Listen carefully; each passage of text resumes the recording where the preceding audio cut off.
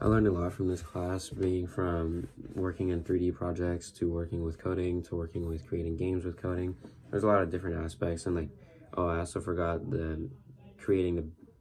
battery, creating lights, or making the lights flat or turn on, how different circuits work, putting things together. It helped me a lot, kind of build those creative ideas in my head to kind of build my own designs, and eventually it'll help me in the future when I'm, at a new job, trying to create those new designs in my head and trying to be as creative as possible. So I really thank you for that, and I really appreciate